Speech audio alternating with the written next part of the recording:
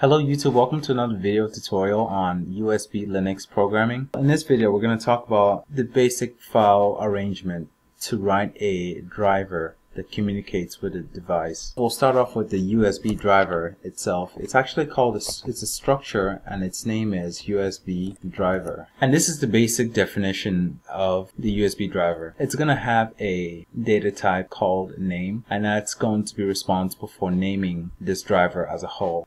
Next, we're going to talk about the ID table. The ID table is used to match this driver with any device that is attached to the USB bus. This is how the kernel knows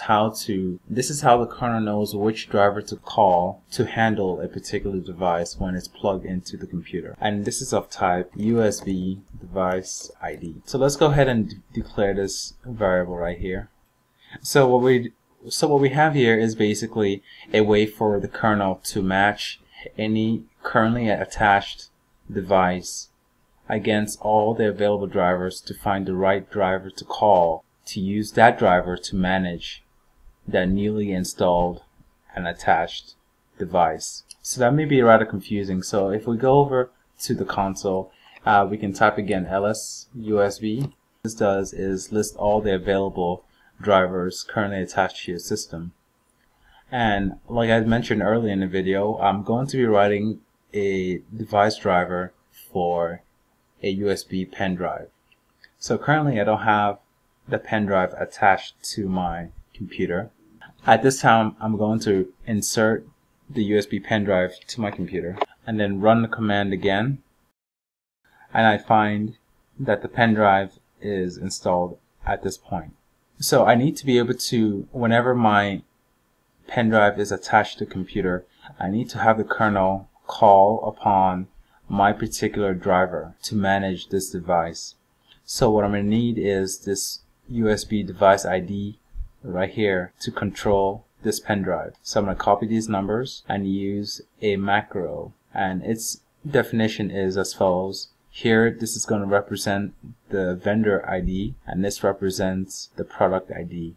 Also, if you wanted to get more specific information about a particular device, you can use ls USB-v, and this will spit out a whole slew of information from endpoint addresses to tell you exactly which of these two numbers is a vendor ID and which one is a product ID. The vendor ID is the 0781 and the product ID is 5406, and that's what we enter over at USB device macro. And this whole statement is initializing an array of pen drives. You can have more than one, and you can say USB device and then the number vendor and then product if you want your particular driver to support more than one device. At this time we're only supporting one, which is the pen drive that I have just now inserted to my computer. Okay, so continuing on, now we talked about the ID table, let's go ahead and talk about the probe function. And specifically, we're going to implement its definition up here. The probe function of your driver is called whenever a device is plugged into your computer. However, your probe function will not be called if another driver currently owns that particular device. So that means if another driver is currently installed and is indicating to the kernel that it is responsible for managing the particular device that's plugged into the computer, your probe function will not get called. And as a result, if you want your device driver to manage that device, instead you'll have to unload that other driver and install yours in its place. But let's go ahead and define the probe function.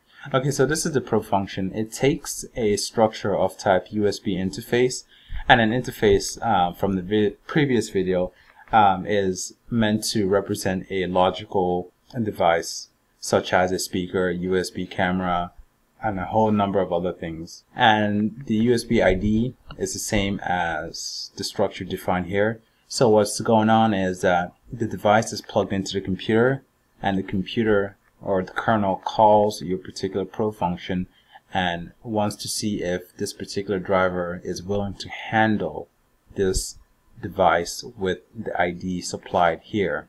At which point the probe function initializes local information, structures, memory, and then returns 0, indicating that it's willing to manage it.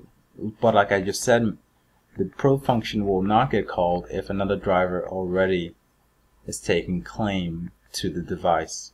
Next, we have the disconnect function. The disconnect function functions to clean up memory and is called upon whenever the device is removed from the system. And its definition is going to be implemented here. So the pen disconnect function is called whenever the pen is removed, and we don't need to return any values. And that's the definition of the USB driver. Now that we have our driver properly filled out, we just now have to register this pen drive to the USB core. It's much like registering a character device. However, the only difference is we're registering with the USB core. For an initialization end, all we're going to do is display some information to ourselves for debugging purposes, and as well as to register this pen drive to the USB core. And then over in the exit function, we're going to deregister our pen drive. And again, we just display some simple information to the log file, and we deregister the USB driver that we previously registered over here, and then we return, and that's going to be it. And then we have our makefile. So for the makefile, it's going to present as this. Simply, you have the module that you want to create, and then the directory to the source file of the kernel.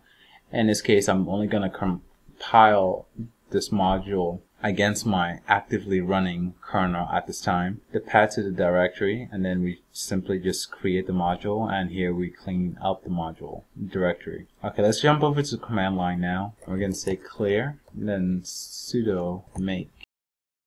Okay, so it seems like everything compiled successfully, and as indicated here, this is the module that we want to insert, and we say sudo insert mod stick driver.ko. Everything is now inserted, so we do dmessage, and as you can see here, the driver is inserted into the kernel. However, the problem now is that our probe function is not getting called, and just to ensure, I'm going to unplug my USB pen drive. So the pen drive is now disconnected. I plug it back in, but yet my probe function is still not getting called. So what I need to do now is say sudo remove mod USB storage. USB storage is a driver. It's a module driver that manages USB pen drives and storage devices.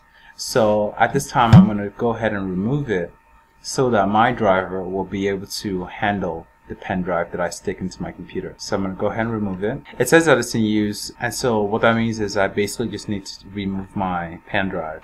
So I now remove my pen drive, and I'm going to type the command again, remove mod USB. At this point, I'm going to go ahead and remove my module and reinsert it again. Sudo remove mod,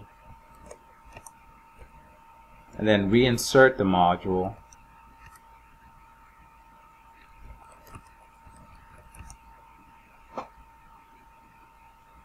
So this is the statement when the module is inserted.